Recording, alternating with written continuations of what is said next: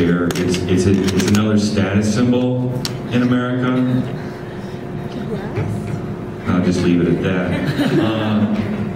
I want to go back to this idea of sometimes you feel like you're not getting anything done, that Sarah had said. A couple of years ago, the Green Paws Environmental Alliance put on an environmental fair here at NIU because they had the first NIU film festival, and I was talking to somebody about a person being on the green team, and they said, oh, they're not on the green team, and I said, yes they are. And it turned out there was 2 different green teams here at NIU, and the one did not know that the other one existed, and vice versa. So we decided to put on this environmental fair, invite all the people that were working on these environmental issues, and lo and behold, neither of the green teams showed up to the environmental fair. So it can get frustrating sometimes, but then you have to realize there's things you're going to do that are going to work, and things you do that don't work. And when you do something and it doesn't work, at least you knew you tried and you gave it a shot, and now you know it doesn't work, so you probably won't go back to doing that, or you'll do it differently the next time. So I encourage people to try anything and everything if you think you're going to get results from it, as long as it's legal, per se. Yes. I just wanted to say something on the idea of planting native plants, like Sarah was just talking about. One other thing that people neglect to realize, sort of about environmentalism and about native plants, is that it can actually also help community-based issues. It doesn't have to just be an eco-tree hugger type thing. Those root structures, like she was talking about sort of revitalizing the water cycle, one thing that they do a great job of is sucking up water. As opposed to turf grass, which the really short root system, it just sort of, water pools up on the surface and it doesn't really go anywhere. Well, one huge issue with the Kishwaukee watershed is flooding. Because around the Kishwaukee River we planted so many grasses and we put down so much asphalt that the water has nowhere to go. And for example, there's a trailer park in Sycamore where last time we had a big rain, people couldn't get out of their houses because water was literally up to, about halfway up their doors, because all around them was this grass and asphalt, and they were in just a tiny little, dip in the ground, so they couldn't get out of their houses. If we were to put in more natural tallgrass prairies and more native plants and ecosystems, flooding would be a much smaller issue. So you can find a lot of times in things that could be construed as just something for the environment, ways to also help the community. Thank you. I have a general question for everyone. What are your views of cars using, regular petroleum, bus, train, hybrid, and electric cars? First of all, I don't own a car. I ride my bike everywhere. So I'm kind of anti-car. I feel if you do have a car, though, you should get the most economically fuel-efficient vehicle you can own. And if you can't, and if you're kind of rationalizing, well, I have this and it's paid for, well, the next time you go out and buy a car, if you happen to be doing that you should make a decision like that, using public transportation. I lived in Chicago for quite a few years, and I took public transportation just about everywhere. And there's a lot of work to be done with young, bright engineers to create vehicles to run on alternative fuels and solar power on top of cars, hydrogen cells, things like that. That actually isn't my expertise. I'm not that smart. So I'm more of an organizer, but just to, I guess, segue to that, to the whole bike lane issue here on campus, is cars are very, very expensive. To have insurance, to pay for the gas, to pay for the maintenance, things like that. Kids come to school, they have a car, they're carrying that, the insurance, everything else. By the end of the year, they're probably paying about $4 or $5, maybe $4 grand for that car. That's about half their tuition here. If they ditched the car and just came to school and rode their bike around, save them a lot of money. And there's also issues of like parking here. There's nowhere to park on campus with your car. So people rack up all these parking tickets when they're here, and then they go to graduate, and then they can't graduate because they have all these back fines and parking tickets. Well, there's a lot of work to do, and I can go on and on about the car issue, but I'll just hand over the mic. I have some of those parking tickets. Yeah, like, so I actually commute, so I do drive my car probably about 3 times a week here. I try to stay with friends when I can, but when I did live on campus, I did ride my bike everywhere. And that's one thing that's awesome about NIU's campus, is that we have this totally free bike rental program available to all students. Are there enough bikes for all students? No, but it is an awesome program, you know, to encourage students to ride their bikes around campus. And we also have one of the best bus systems in the state next to the city of Chicago. So, you know, there is no need to have a car on campus. Like Eric said, even for the students that live off campus in apartments, you know, there's a bus route that goes right by there. There's a bus that goes to Walmart even. So there is no reason to have a car on campus rather than if you need to drive home on the weekend. I want to touch on flex fuel vehicles though. At NIU we just got 3 electric trucks. This is what the former chair of the Green Team, Jeff Dower, calls sexy environmentalism. It looks good, you know, it sounds awesome, ooh, electric trucks, but really is it making that big of an impact? Not really, because we're still using coal-fired power plants to get our electricity to power that car. So, and you know, unless, you know, we revolutionize some, you know, hydrogen-powered car, solar-powered car, you know, regenerative braking, that's awesome. You know, but, you know, our few electric trucks on campus, yeah, they're cool as like a symbol, they look nice, but in the end, they're not saving the university tons of money in fuel costs. One thing I want to point out, I know one of the student groups, the Environmental Studies Club, that isn't here today, they are working on a biodiesel project here on campus. And this is something that Loyola University did successfully. They started back in 2007. And what they did was they converted all their vegetable oil, all their fryer grease on campus. And they did this with collaboration between faculty, staff, chemistry students, environmental students, and business students. And they figured out a way to convert this leftover grease into biofuel. And now they use that as part of their fuel in their bus system on campus. Not only that, but Loyola University is now one of the only universities to be an authorized seller of this biofuel.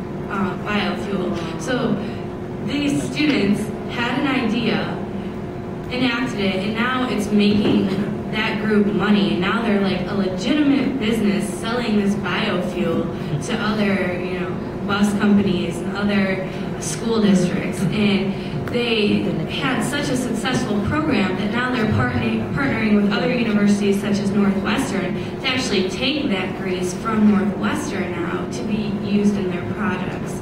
So I think when we're talking with the idea of alternative fuels, you know, electric vehicles aren't really the way to go. Flex fuel vehicles, the idea of making biofuels from stuff that we would normally just throw away, I think that's the correct path we should be headed in. And, you know, all these waste to energy processes, you know, that's more of, you know, what I'm interested in. think, we should be focused on in research and studies and find better ways to, make our waste into fuel in order to run these cars. I'm sorry that I drive my car. It gets 30 miles per gallon, but it is really old, and if I wasn't a broke college student, I would get something like a hybrid or Prius. But yeah, right now I need my car. It did pass the emissions test, though.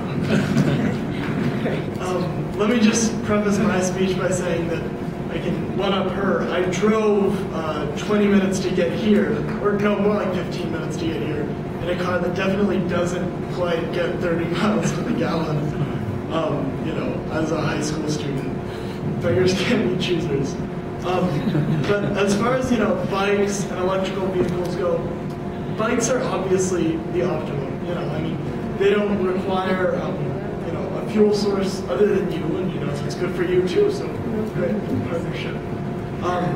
But as far as electrical vehicles go, one huge thing to consider when you're thinking about buying a vehicle is where did it come from and what's going to happen to it after you're done with it. Because a lot of the materials that they're using in batteries for new electric cars and hybrids are actually toxic or don't break down. So that'll, once you're done with it, it's great because it keeps you from using fuel, but once you're done with it, that's going to sit in a landfill forever. That's not going to go away, and we have no way of recycling it in its current form. But as far as things like biofuels go, those are awesome because, as Sarah was saying, they're a way to use something that we didn't have a use for. It's a way to recycle things and prevent, the use of emissions.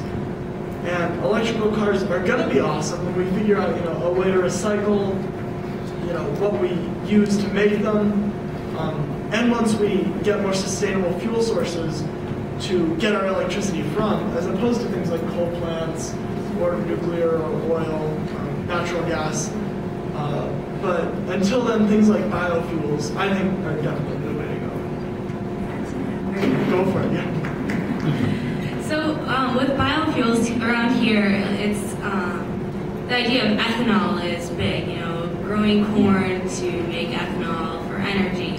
I don't necessarily agree with that. We shouldn't be using agriculture to grow biofuels because look at how many fast food restaurants are around. Look at all the McDonald's and Burger Kings that use all this fire grease. Wouldn't it be awesome if there was some huge biofuel company and they had this big partnership with all these fast food restaurants and family restaurants to just take that grease and recycle it into fuel? That would be awesome. Why hasn't anyone done it yet? Like, who's got some money? Let's do it. I'd like to touch on the subsidies, if I could.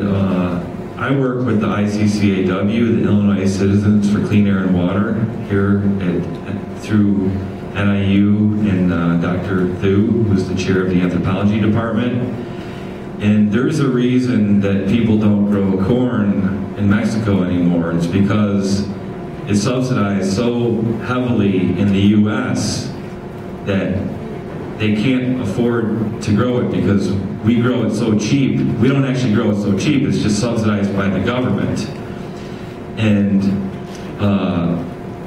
also, livestock is also subsidized by the government to grow corn to feed the animals, which they put into factory farms, and because they have the animals so closed in, they have to pump up the feed with antibiotics so the animals won't get sick. And this is all leaching into our streams and rivers that actually goes down into the Gulf of Mexico. And we talked about the plastic island in the Pacific being bigger than the state of Texas. There's also a dead zone in the Mississippi, Gulf of Mississippi that's the size of New Jersey. It is unoxygenated water. Fish cannot live in this water. It's all from the runoff of the subsidies from the subsidies from Illinois and in Iowa and these states around here. So a lot of times it goes maybe back to the water thing, that it's big agriculture in Monsanto and these other companies that are advertising how good this is for us. And there's a lot of schools, as a matter of fact, the University of Illinois is a big agriculture school that's full of bright students, but in my mind they're working on all the wrong things. So it's our job to shed light on this governmental system that subsidizes corn the way it does here in America. And on that note, I'd just like to segue is true environmentalism is really legislative type of work. You have to work with legislators and there's an Illinois Pollution Control Board, the EPA, all these different organizations that are basically in the back pocket of big ag, and it's going to take a lot of advocacy to change things. I don't see it happening too soon, but things are changing slowly here at NIU because we just incorporated or implemented the environmental studies program here at NIU. It's always been known as a business school to exploit resources, and now we're starting to worry about conserving our resources. But this is just a small faction of the school. There's very few students that study environmental studies compared to the students that are in the business program. We have given the mic to the floor, and we're giving the mic back to the floor. If you have questions or if you want to share some ideas. Can I share something about what Eric said? Eric said, environmentalism is really legislative. I'll have to disagree with that because I think true environmentalism is individual action. Us as consumers, we have the power to, make the demands, and agriculture and food subsistence, water being a huge thing. As consumers, if you stop buying bottled water, if you stop buying, Monsanto or Conagra brands, and if you start buying local produce, if you start buying organic foods, if you start buying from CSAs, if you convince one or two friends or your parents to, start buying from those same sources, then in the end, it'll hopefully have a domino effect. And that's something that I'm seeing in my community right now. We had an organic store that just started up, and in 1 month they got 70 new members to their co-op added, and that's huge. Sure, my town has 18,000 people, but those people are going to tell their friends, and those people are going to tell their friends, and as consumers, the more we demand for these environmentally friendly options, the more these businesses and corporations are going to change. Is lobbying our legislators and fighting for stricter regulations still important? Yes, but in the end, it's like fighting the big dogs. And I like to say, get the low-hanging fruit first. Do what you can do as an individual and in your own community first before you try to fight the federal government. Okay, so Mike, back to the floor. So food for thought. One way of doing environmental work is yourself making choices. The other way is enter the government bodies, lobby for changes in policies. You have different ways by which you can work to protect the environment. I'd like to share something about biodiesel as in the case of the Philippines.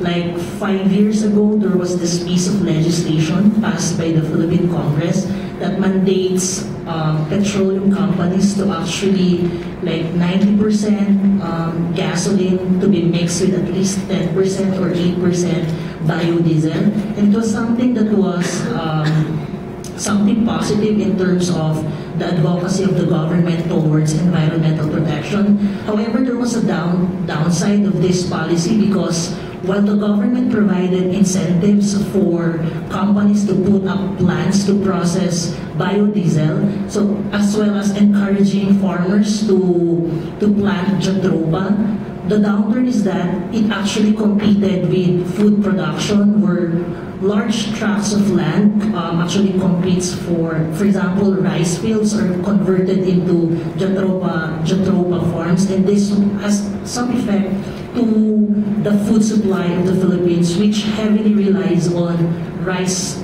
And of course, unfortunately, the Philippines is still considered as the largest importer of rice. So while there was this advocacy towards environmental conservation and sustainable development, however, the challenges remains as to how these programs could go hand in hand with food supply and food production.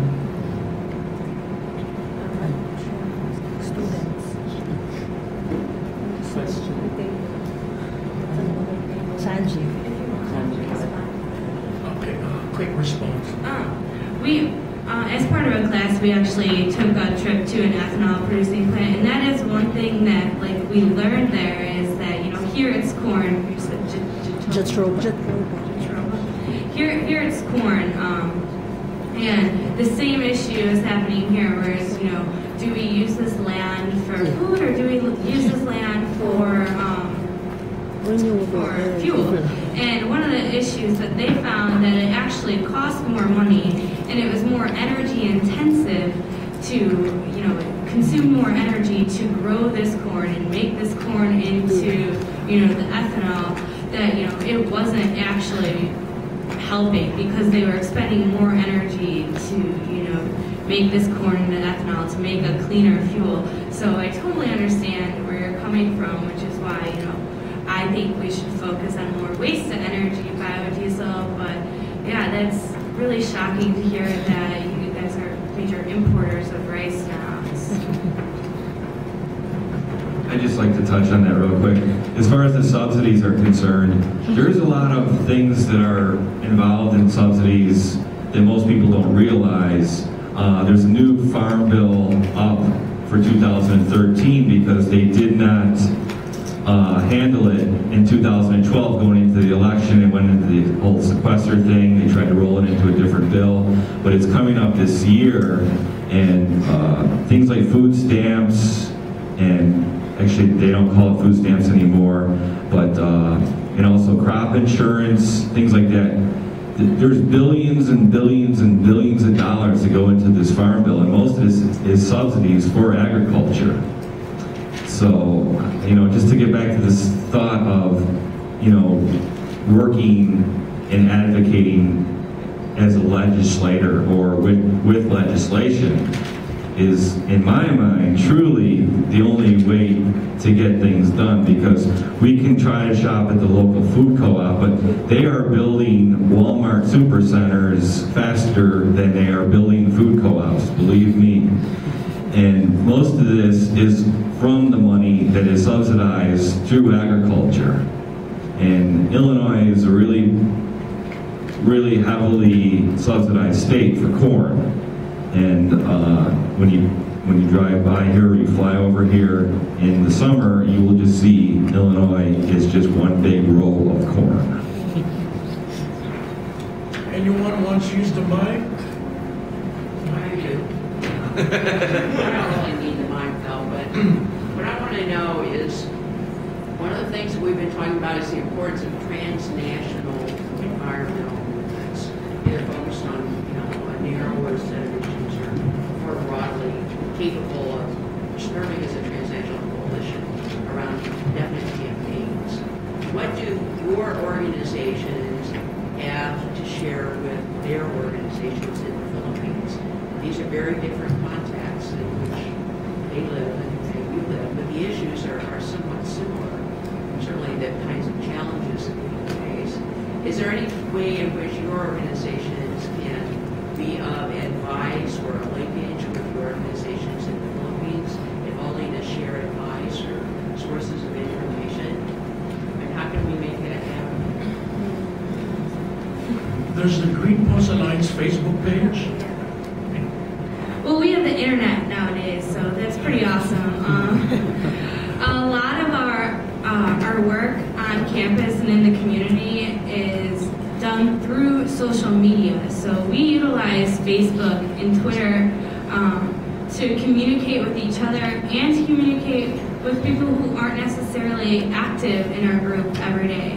So if one of the members has a cool event that they found out about, they share it with the rest of the group, and those people hopefully share it too. Or if you find an interesting news story, or Eric shares a lot of his legislative progress all the time, and although I might not, comment on it, I still read it.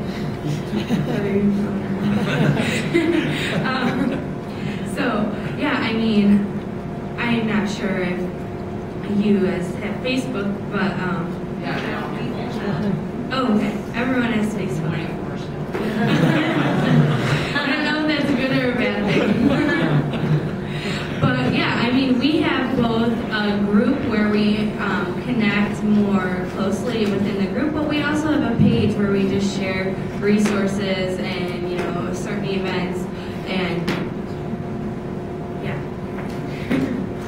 yeah, to touch on that, with the ICCAW, we are recognizing the linkages of these transnational corporations, such as PepsiCo, that is the biggest food conglomerate in the world, and ConAgra, and some of the different conglomerate food companies like Smithfield Pork, that is actually owns probably about 75% of the, well, they work out deals. They have all these different names that people own. People own the pigs, people own the feed, people own the land, but it's all through the multinational corporation that basically they feed into and they have contracts with.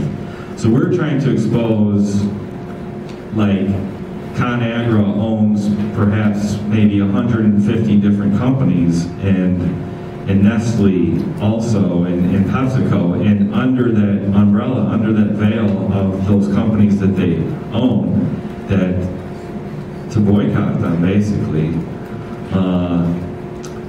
and to shop local if you can, but also, to do the no-name brand thing. In America, brand is another thing that's very status symbol, and it's really hard for people that go shopping, to deal with this pester factor. Like, you see it, Mom, can I have this? Mom, can I have this? No, no, no. And then on the 7th time they ask, yes, happens. And it's just like, we see that pattern that people just give in because it's a lot easier to give in. So just to not give in to going to Walmart and buying Kellogg's and buying all these other different brands unless they're doing business correctly.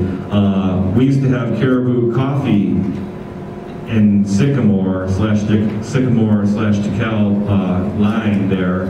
It was fair trade coffee. They didn't make it here in town. Starbucks is thriving.